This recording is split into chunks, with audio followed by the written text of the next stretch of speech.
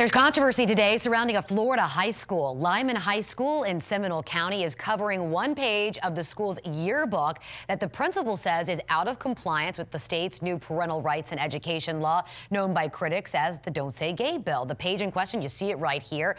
It shows students holding rainbow flags and "Love is Love" signs during a rally after Governor DeSantis signed that new law. Students say all they did was document what was happening at school. So is this censorship, and do schools in Florida have the right to cover up or remove content from yearbooks? To get a sharper insight, we spoke with Hadar Harris. She's the executive director of the Student Press Law Center, a nonprofit that supports and defends the First Amendment and press freedom rights of high school and college journalists.